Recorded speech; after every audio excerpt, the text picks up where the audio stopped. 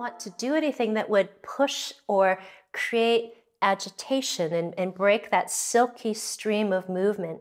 So if you had limited movement or range of movement in the shoulders, you might extend the arms more forwards, maybe not all the way straight. Maybe the shoulders don't feel ready to move in, and the arms don't feel ready to move in the shoulders to a perpendicular relationship to the ground. And that's so important to recognize and be compassionate towards. So you might do the practice like this. And Qigong is a branch of Chinese medicine. Right? You'd release like this. And Chinese medicine is slow medicine. And it's a preventative medicine rather than remedial.